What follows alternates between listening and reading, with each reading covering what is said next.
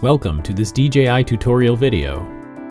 This video will show you how to install your Matrice 100 Gimbal Kit. Please follow these steps. First, remove the expansion bay kit.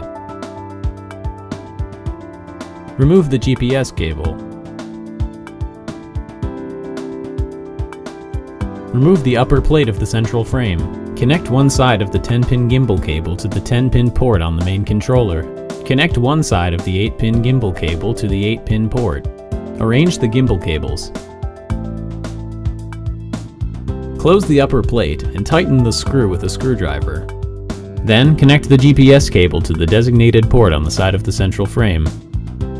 Mount the mounting rails.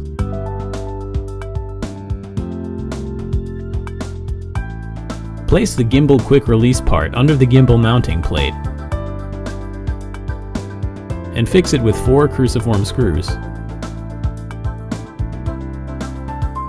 Connect the other side of the 8-pin gimbal cable to the 8-pin port of the gimbal buckle.